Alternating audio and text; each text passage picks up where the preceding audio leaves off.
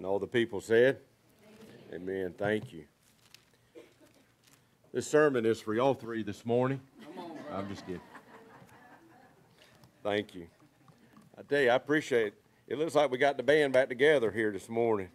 Balcony's full, and you're full, and I really, really, really appreciate you being here this morning. Mark chapter 8. Mark chapter 8.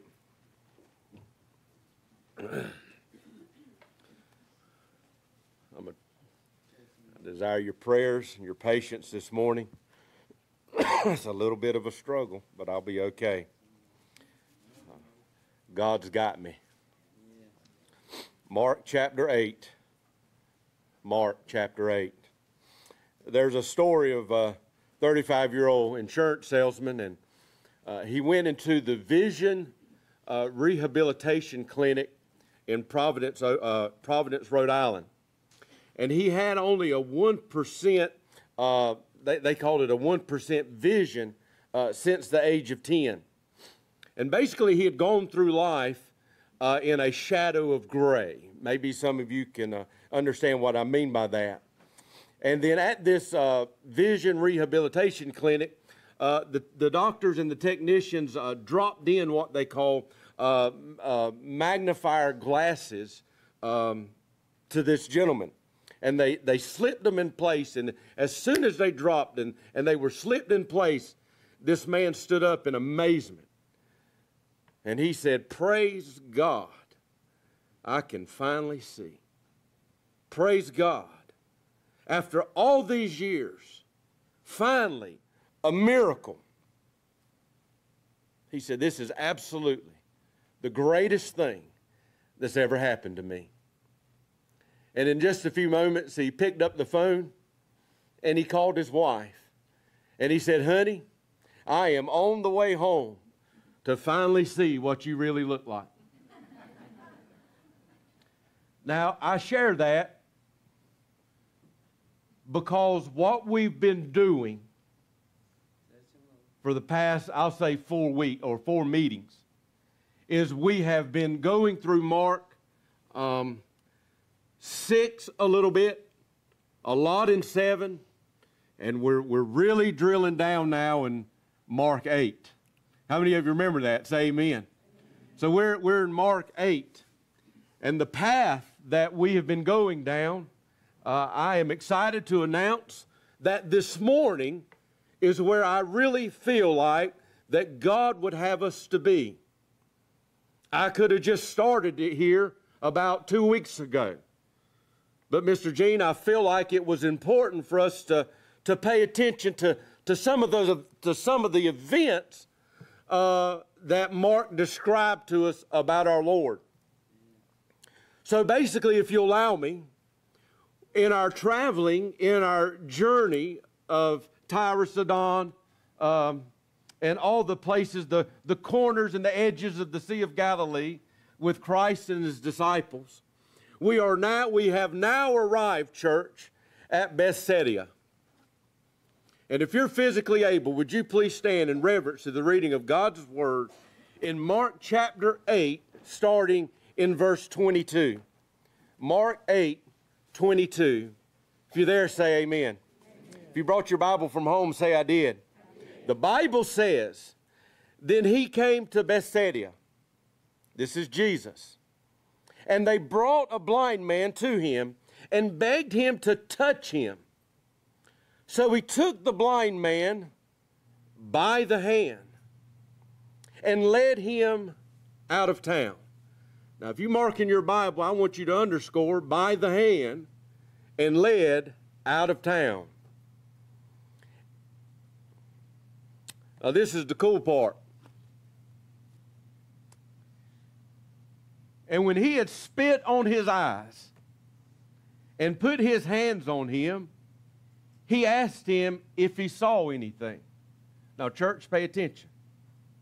"And he looked up and said, I see men like trees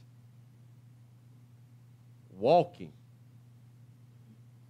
Then he put his hands, Jesus put his hands on the blind man's eyes again and made him look up. underscore made him look up. And he was restored and saw everyone clearly. Then he sent him away to his house, saying, neither go into the town, nor tell anyone in the town. Father, in Jesus' name, Father, I pray for your Spirit to move this morning. Father, I ask you to help me to draw breath this morning. Lord, I pray I don't cough another time during this sermon. Lord, I need you this morning. However, I'm only here because you've allowed it. Father, I pray now in the words of John the Baptist, may I decrease and you increase. Father, may the people this morning, Father, from the balcony to the choir loft, Father, may they be receptive for what you have to say this morning. Father, we love you. Thank you for loving us. And it's in Christ's name we pray. Amen. You may be seated. In verse 22, now this morning, as we've been doing just a little bit, I want you to get comfortable this morning, okay? I want you to get comfortable, and I pray that the Holy Spirit makes somebody uncomfortable this morning. But I want you to be able to see what is going on here, why we have spent so much time getting to Mark 8:22. Arriving at Mark 8:22. What is so special about this miracle of Jesus? Well, I think there's a lot of things that are special about this miracle of Jesus. If you're listening, say I am. In verse 22, I want you to look, and the delivery this morning is going to be a little bit different than what you're used to with me. The first thing I want you to do is I want you to look at verse 22. We see the man arriving at Jesus. We see him arriving at Jesus. Now, this is outside the town of Bethsaida. It is outside the town. It is not in the town of Bethsaida, and we'll get to that in just a moment. So these people have brought these individuals. It was not the disciples.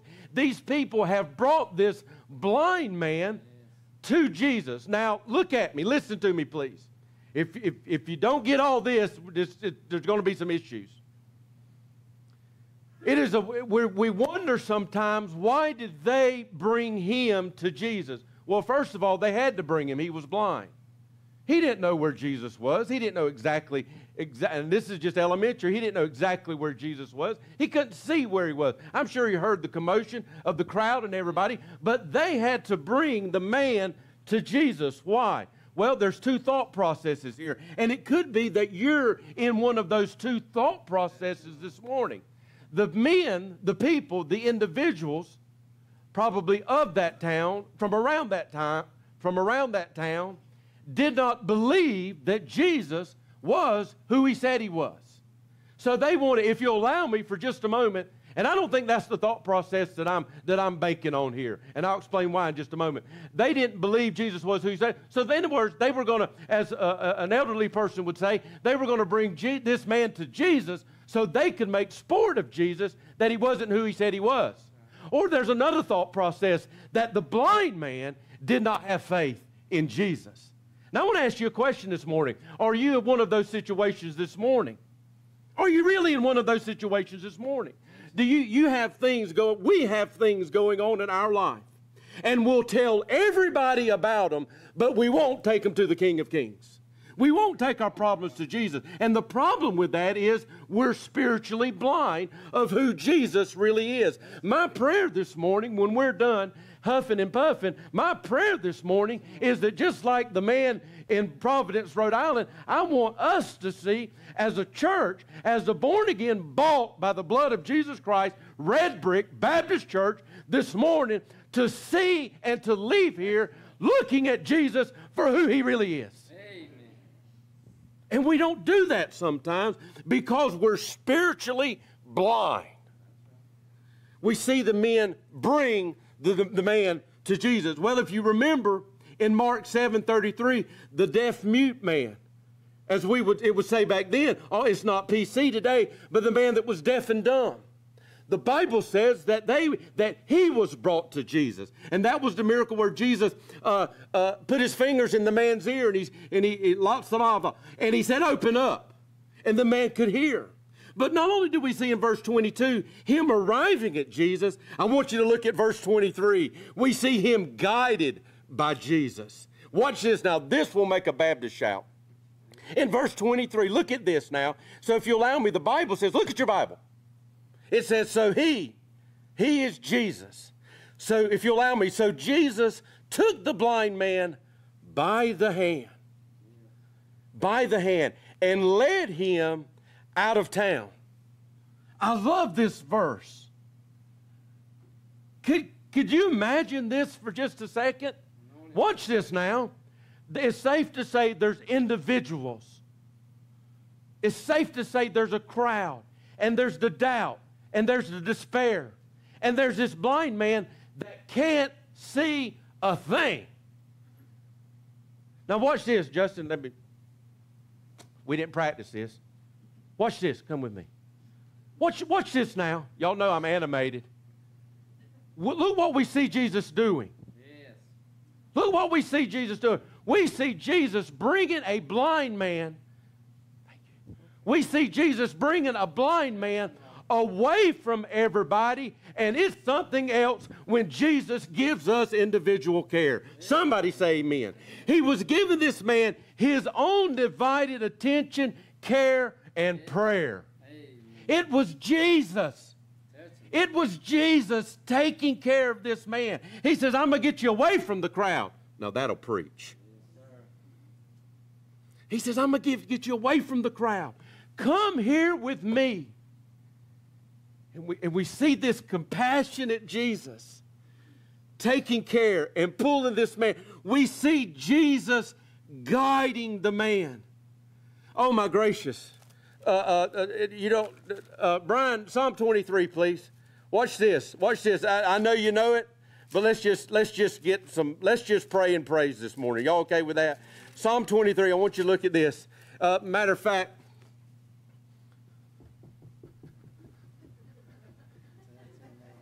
come on now. Here we go. Watch this. Watch this now. The Lord, say it with me. The Lord is my shepherd. I shall not want. Now watch this. I'm going to interrupt you. But I want us to get this. He makes me to lie down in green pasture. You know, sometimes the Lord makes us to lie down. He makes me to lie down in green pasture. Watch this. The hand of Jesus. The hand of Jesus. He's guiding us. Watch this. Say it with me. He leads me beside the still waters. He restores my soul. He leads me in the paths of righteousness for his name's sake. Yea, though I walk through the valley of the shadow of death, I'll fear no evil. For you are with me. Your rod and your staff, they're present with us there. They're Jesus' hands, amen? Your rod and your staff, they comfort me. You prepare a table before. He's there. He's there. You prepare a table before me in the presence of my enemies. You anoint my head with oil. That's consecration. You anoint my head with oil. My cup runs over. Surely, say it with me, church. Surely goodness and mercy shall follow me all the days of my life, and I will dwell in the house of the Lord forever. Isaiah 41:13, margin scripture. If you're not walking with Jesus this morning, if your hand is not in his hand this morning, I want you to write down Isaiah 41:13. The Bible says, for I, the Lord your God, will hold your right hand, saying to you, fear not, for I will help you. So we see the individual care and compassion of Jesus. But why did he lead him away from the town? Bless you. Why did he lead him away from the town? I want to share with you that Bethsaida had already had judgment pronounced on it. It already had judgment pronounced on Matthew 11:21, margin scripture. Matthew 11:21, the Bible says, this is Jesus talking. Woe to you, Chorazin. Well, listen to these words. Woe to you, Bethsaida. For if the mighty works which were done in you had been done in Tyre and Sidon, they would have repented long ago in sackcloth and ashes. But I say to you, it will be more tolerable for Tyre and Sidon in the day of judgment than it will be for you. This town, I'm going to say it like this. They had already had all their chances, and they were not going to receive. You hearing me, church? They had already had all their chances, and they were not going to receive anymore. Jesus says, let me get you away from this town, because being in that town could have hindered that man. Being in that town could have hindered his faith. Sometimes we just need to get away from the crowd. Max Lucado has said, he said, there's a lot of paintings of the God-man. How many of you have ever seen a picture or a painting of Jesus? Raise your hand. You ever seen a picture, a painting of Jesus? Raise your hand. Absolutely, there's a lot of them. The Last Supper. Hello. We've seen paintings of Jesus in the arms of Mary as a baby. Well, I love the artist. I don't know who it is, but there's a certain artist that does pencil drawings of Jesus laughing. I thought that's pretty cool, with the children and stuff. But you know a painting you've never seen?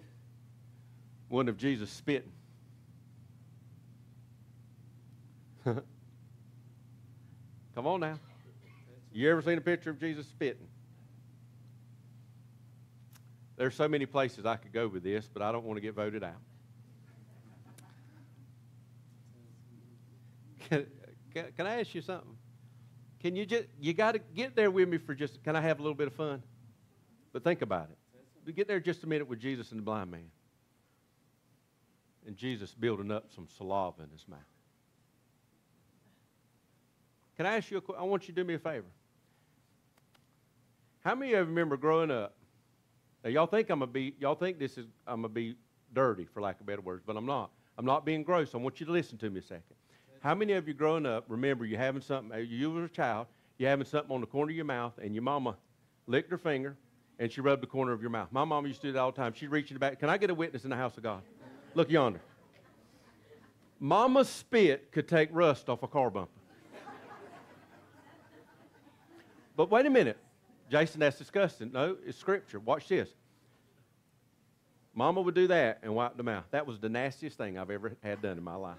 I'd say, Mama, stop it. But it's exactly what Jesus done. Yes. Let me tell you, Bosch and Lomp didn't have anything on Jesus' spit. Jason, why did he spit? Well, you need to know and you need to realize that spit had medicinal purposes in biblical days, especially in China, by the way. But Jesus used spit, I know of, 3 times. John 9, the blind man from birth. See, this gentleman wasn't blind from birth.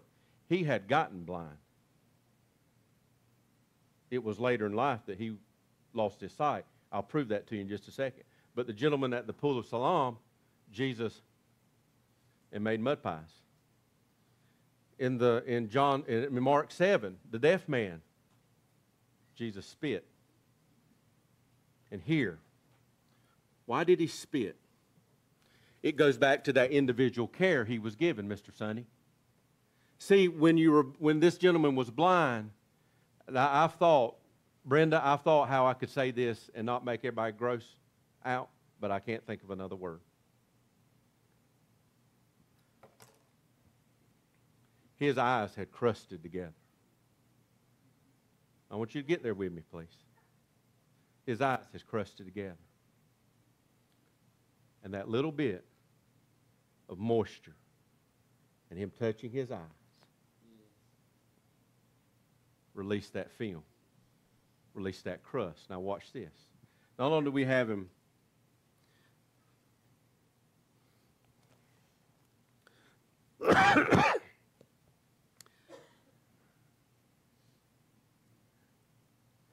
so we have Jesus and the blind man, and he's rubbed his eyes. And it's a sermon for the blind man. But it's a sermon for us today. See, not only was he arriving at Jesus, not only was he guided by Jesus, he was questioned by Jesus. Jesus looked at him and he asked him a question. Look with me, please. And when he had spit on his eyes and put his hands on him, he asked him, if he saw anything.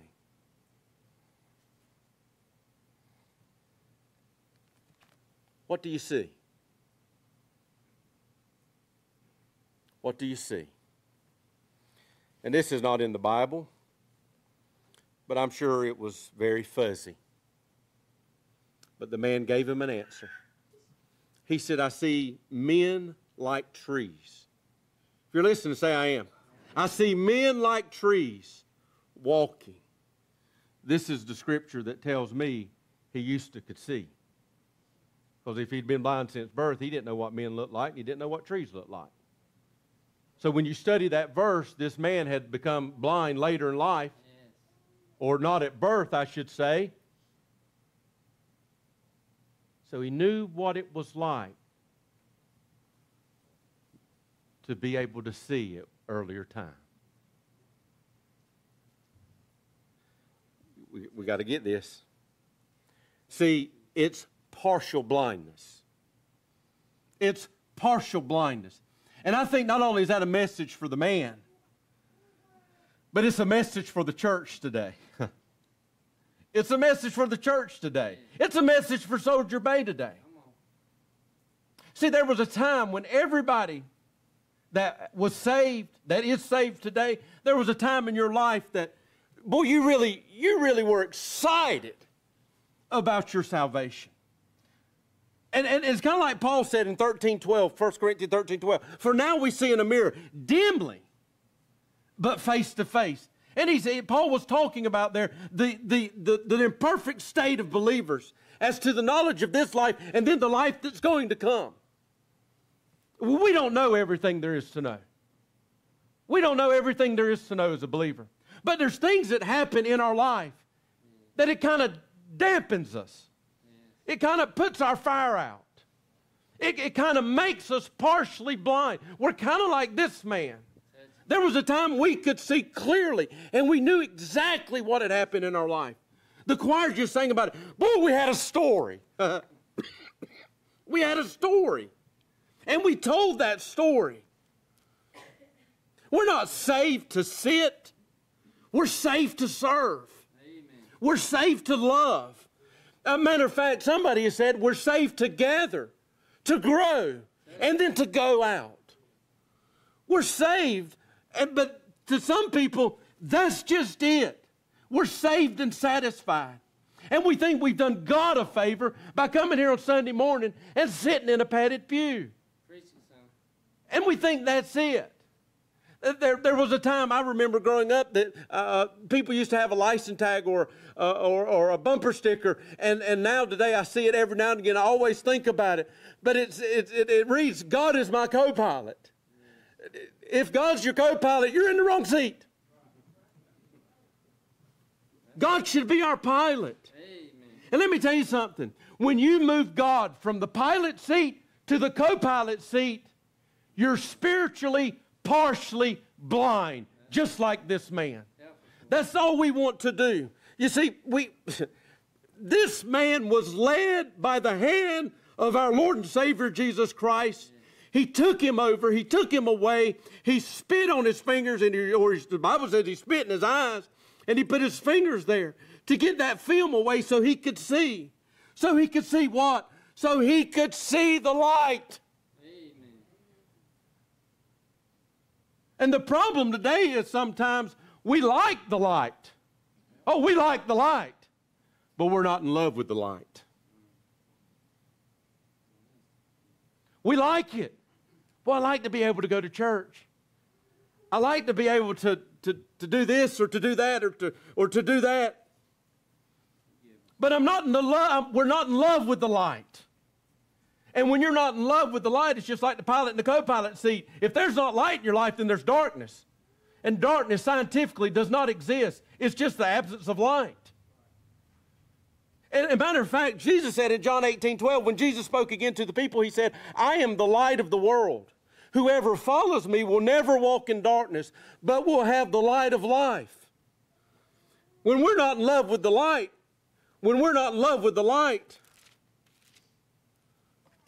we're enjoying the darkness. John 3:19, you don't have to turn there, but John 3:19, mark your scripture, watch this.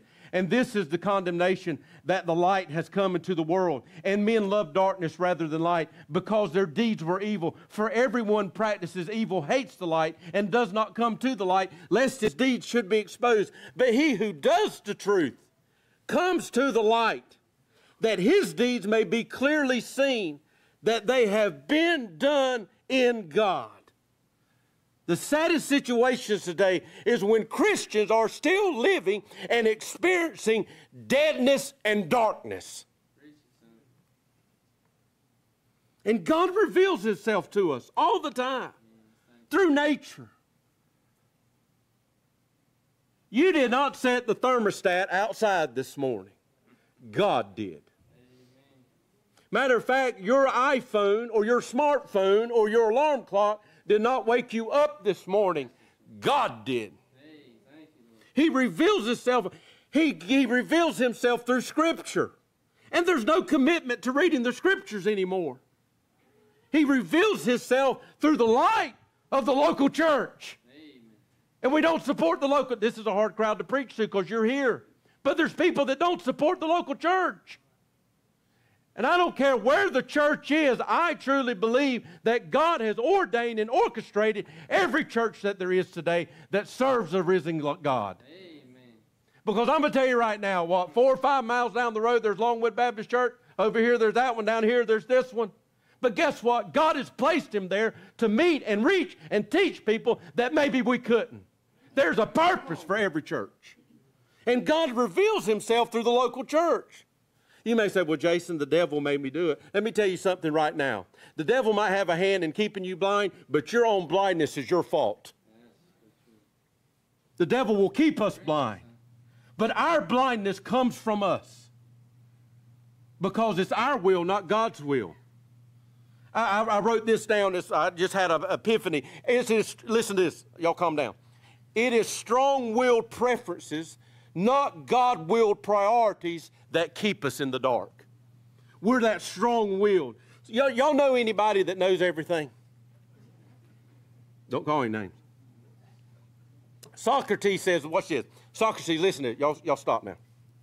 Socrates says this, and I'm closing. No, actually, I'm not. I'm going to preach another 5 minutes, and I'm going to close. Socrates said this. He says, I'm the wisest of the Athenians. You got to get this. Watch this. He said, I'm the wisest of the Athenians. That shocked everybody that heard when Socrates said that, because Socrates was a humble man. Now listen to what he said. They said, would you please explain what you just said? If y'all listen, say I am. He said, there are a great many Athenians who think they know, and I know that I do not know. And since I know that I do not know, I am the wisest of the Athenians. Let me tell you the problem with our spiritual blindness. When we don't serve, I'm getting ready to get in trouble. But I'm going to do it. Let me tell you something. When you don't come to church like you're supposed to, when you don't sing in the choir like you're supposed to, when you don't read your Bible like you're supposed to, when you don't pray like you're supposed to, when you're lost as a goose in a snowstorm and the gospel is presented and you do not respond like you're supposed to, when you don't serve like you're supposed to, when you don't love like you're supposed to, when you don't give like you're supposed to, when you don't volunteer like you're supposed to, you're saying, God, I know more than you know. That's exactly what we're doing when we do not stay in the will of God. God, I know more than you. I know more than you. That's exactly what we're doing. In verse 25,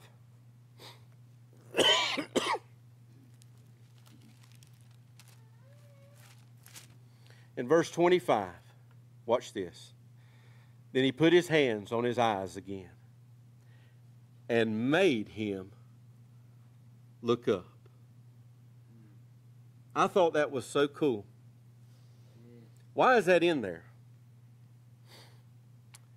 And he put his hands on his eyes again and made him look up. Then God spoke to me. Sometimes we struggle doing God's will when we just want to do our own will. But just like we read earlier, or recited earlier, He makes me to lie down in green pasture. Sometimes God makes you to look up. And we don't like it. Can I ask a question? Is He making you look up today? Is He making you, through the power of the Holy Spirit, through the Word of God,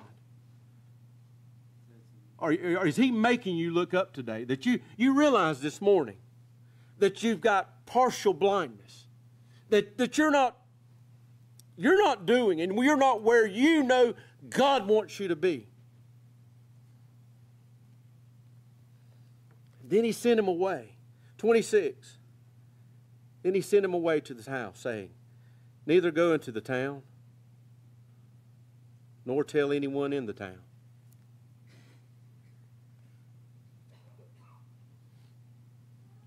The town of Bethsaida, as I've already said, had their chance. Jason, does that mean the blind man couldn't tell anybody? No, that's not what it means. Because he was going back to his house. See, he wasn't from Bethsaida. Because if he was from Bethsaida, then his house wouldn't have been in Bethsaida. And that's why Jesus says, go on, send him away to his house. Neither go into the town nor go to any town. If he lived in Bethsaida, then he couldn't go to his house. But Jesus sent him to his house.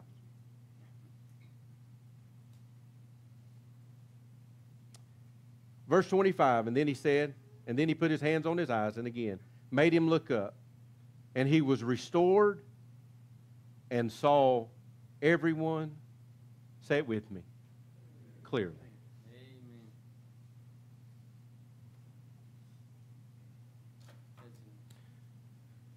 This miracle that Jesus performed is unlike no other miracle in the Bible that Jesus performed. What do you mean by that, Jason? This is the only miracle where Jesus healed a man partially and then finished healing him. It's the only one. Why is this different?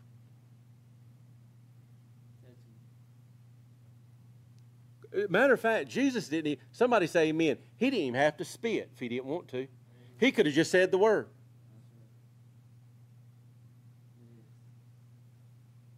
Why is this different? Sir, ma'am, I want you to realize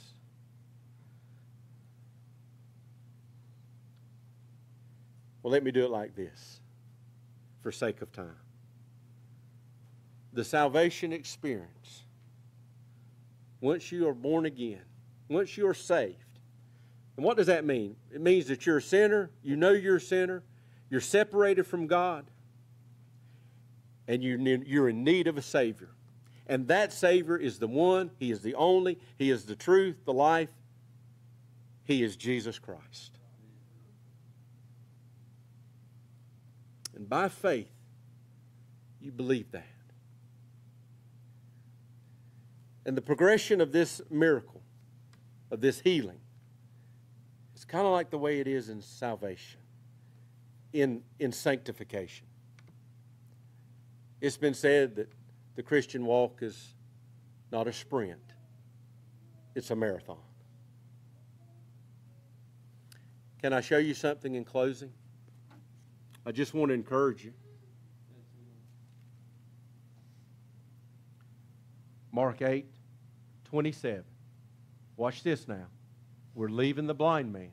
I want to show you something. Now Jesus and His disciples went out to the towns of Caesarea Philippi. And on the road He asked His disciples, saying to them, who do men say that I am? So they answered, John the Baptist, and some say Elijah, and others one of the prophets. Are y'all listening? Yes. Watch this. And He said to them, but who do you say that I am? Peter answered and said to Him, you are the Christ. Can I watch this now? Peter didn't believe it, though, when he said it. Peter answered and said to him, You are the Christ. Then he strictly warned them that they should tell no one about him. 31, and he began to teach them that the Son of Man. So Jesus says, Who do you say that I am? He says, You're Jesus.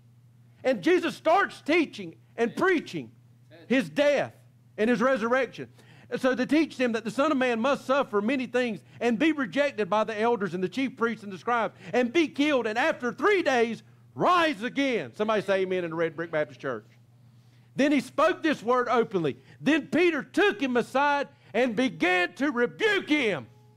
He's saying, You're Jesus, but Jesus, this death thing, this resurrection thing, no, no, no, no, no. You're not, no. You're Christ. He was partially blind even though he said, You're the Christ. And that could be where we are today.